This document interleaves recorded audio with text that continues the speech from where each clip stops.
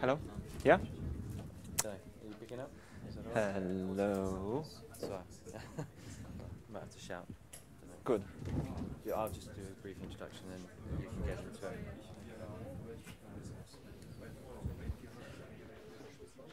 Okay, if you're all ready, we'll get on with the third presentation of this session, and it's Mario Schabella, who's here to talk to you today about visualization of Austrian open government data, and I will leave you to it. Thank you.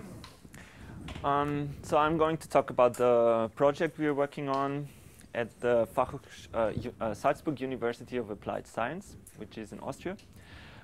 It's a project that's also funded by Austrian Internet Foundation, and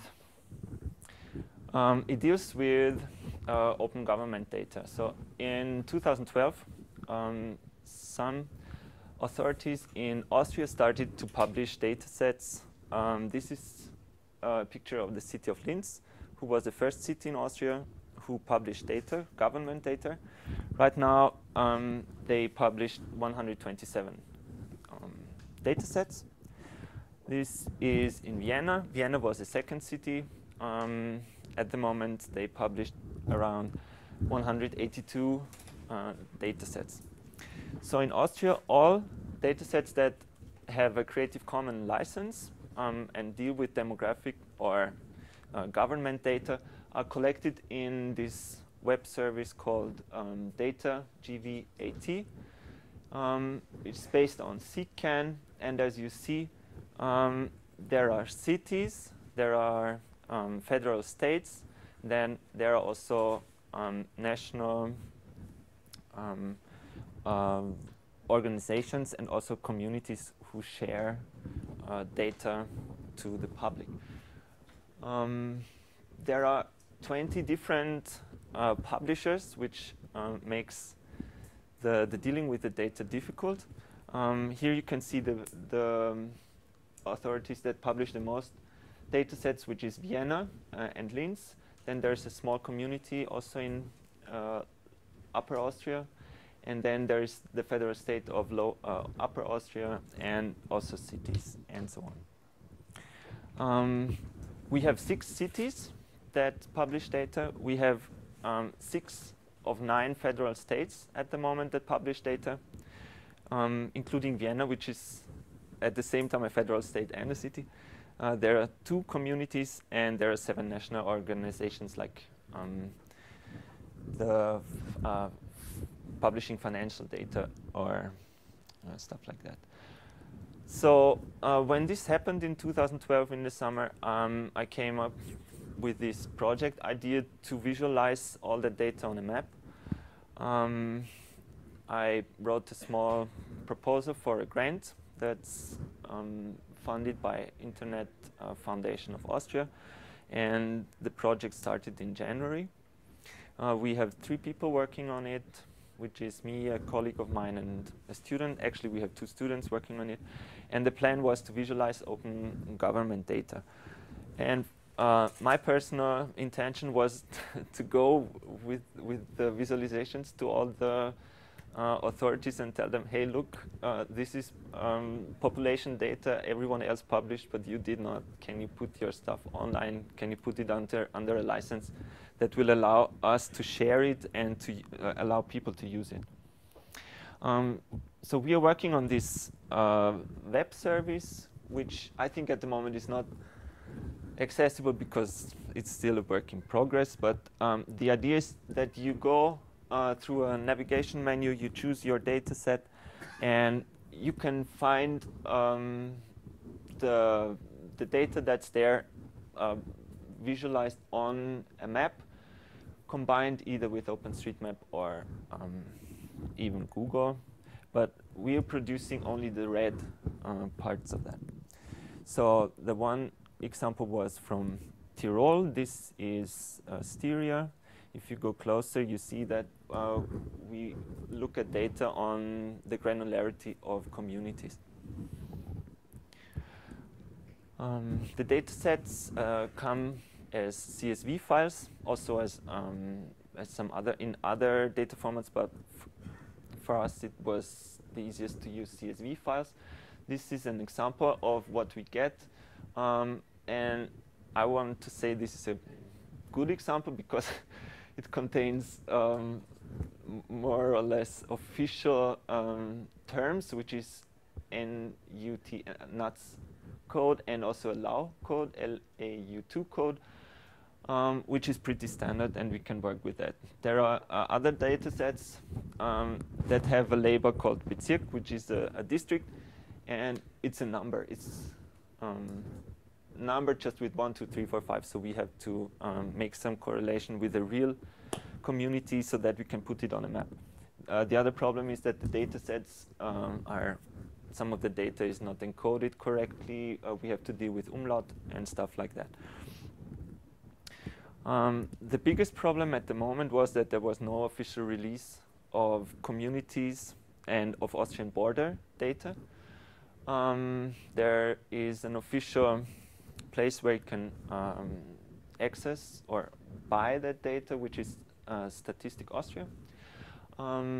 But even if you buy a data set in a high resolution, you're still not allowed to publish it and to give it away. So we had to find a solution for that. Then, since I'm a newbie to geoinformation systems, I really had to learn everything from NUTS codes to LAU codes, their equivalents in OpenStreetMap. And then in Austria, there's also a special case, which is Vienna, which is different because Vienna is labeled under one LAU code, but it has almost 2 million people living there, so the granularity is totally messed if you want to compare a community with Vienna. So in Vienna, there is a community code which I think is special for Austria.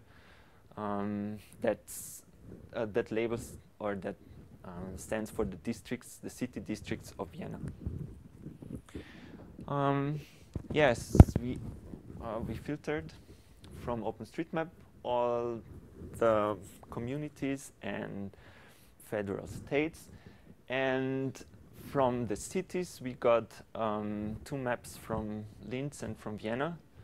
And we had to deal with conversions since they are in different projection coordinates. And then we were so proud when we had our first map, but the problem was there were still holes in it. And the reason for that was that the relations in OpenStreetMaps were not always correct, so we tried to fix that. And we used, basically we used these OSM relations. We also committed some of the fixes, but I saw that people already fixed our fixes, so probably we're doing something wrong. At least we got something to show on the map. Then there is another problem in Austria that in the year 2013, 3 districts were combined so that they 6 districts were combined so that they formed 3 new districts, so the borders changed. We also had to find a solution to deal with that. And there are also joins of communities. So the problem with the OpenStreetMap data for us is that it's too current. We actually would like to have a good data set of 2012, but we are creating the data set of 2012 at the moment. So let me talk a little bit about the specs. We're parsing the original CSV files into a PostGIS database. As you saw before, a lot of manual work has to be done. We have to look at every single data set, try to understand what it means. My hope is that in the future, if we have new releases of the same data sets, like from 2013 or 2014, our parsers will still work, and we can just run them again with new data. Not sure about that. We have data sets for every year for example, 2012, 2013, and we are combining them in Postgres into views so that they're accessible for the renderers and also for developers. We are working on a developer API so that all the data is available through some JSON format, which is not possible at the moment because you can only grab the CSV files from this data GV portal, but not the data itself. And our plan is to have a web service where all the data is visualized for people that's just who are just interested in an overview, but on the same side have a developer API where you can adjust the data and the styles of how you want to render your data on an individual basis. We also learned that with some data sets it doesn't make sense to just publish them, so you need background information, and we also want to give the people the possibility to write feedback or to write comments on what the data actually means, what might be notable about the data. We are running on our school infrastructure, so we will see if if this will still be enough when more people will access the service. That's an Ubuntu system with PostGIS database and Mapnik. And then also for a newbie to geoinformation renderers, it was difficult for us to choose which technology we really should use. We have the University of Salzburg, who has a big GIS department. They are using GeoServer, but we thought we would go with Mapnik and also Windshot because might look better. Please help us improve this stack if you have ideas for us. Yeah, we promised to be online by September 2013. Obviously, this is not the case. We will extend the first release by probably 2 months. We're still parsing and uploading data. Since we have to look at every data set, and there are a couple of hundreds right now, this takes some time. But as long as we're funded, we can do that work, and I think it will help the public. We are also trying to find funding for the upcoming years. That's clear. We want to maintain the service. We want to publish information on a yearly basis because that's how data sets are actually released, or a lot of them are released on an annually basis.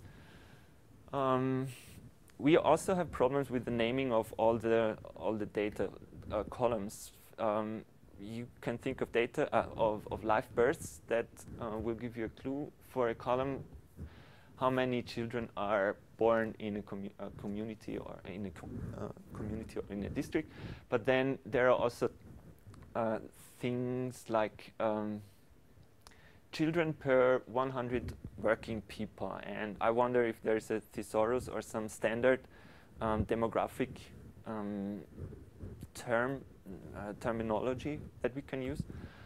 And if not, then we are trying to suggest one also to our administration to be more consistent in naming their data.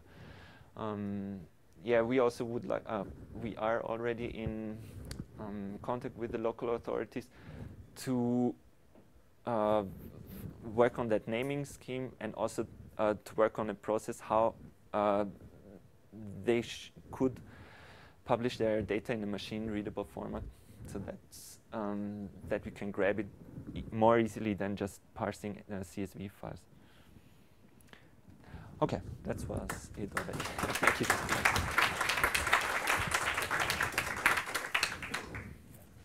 Does anybody have any questions? I congratulate you to get funding for this project. I applied to exactly the same call, and ours was obviously rejected. What I wanted to get out of it was basically a big postGIS database full of the data, and you actually did that now. So obviously my question will be, will there be a database copy that you will share with the community? Not just an API, I just want the dump of the database. Yes.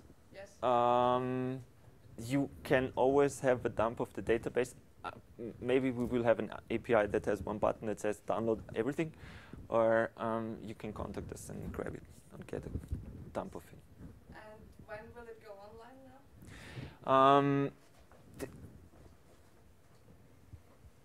When should I look on the website? Look in October, yeah. But the whole data will probably not be there until end of November or maybe December. Okay, great. Good, thank you very much. LA. It's no, I don't know the abbreviation. It's an international standard to label administrative borders. So the LA, it starts with NUTS, N-U-T-S, which is a state, for example. And then if you're going down the administrative levels, at some point you are at the LAU codes, and in Austria this is a community, Gemeinde, which is approximately between, I don't know, 1,000 and 10,000 people living in such a community. In Austria we have different words for that, which is Gemeindekennzahl and Gemeindecode, which are two different